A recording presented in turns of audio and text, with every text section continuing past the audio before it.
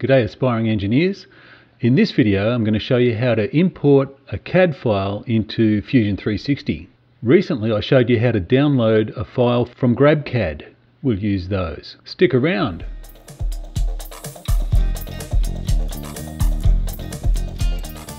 This is the second intermediate tutorial after the 16 basic tutorials.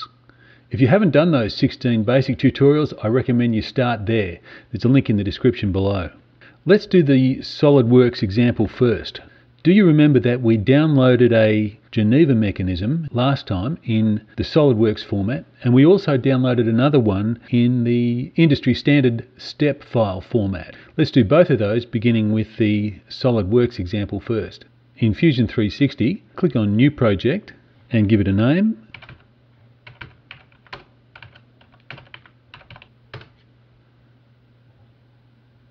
Double click on the new project and click on the Upload button.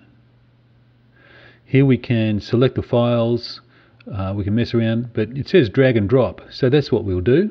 I've just selected all 4 of the files in my file manager, and I'll just drag them all over and drop them into the Upload dialog. And click Upload,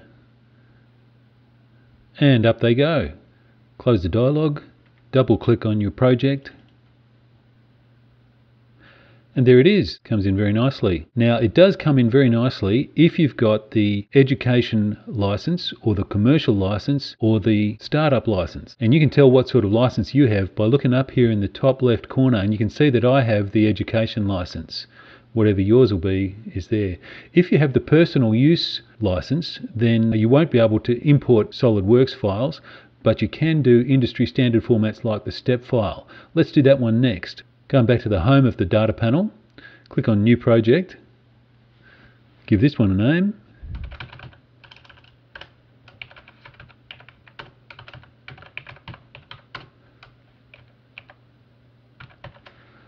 Geneva Mechanism Step, that'll do. And for this one we'll click on the Upload button, and there it is. Just one file in this case, Geneva Mechanism, and you notice that the file extension is .stp. Click Upload,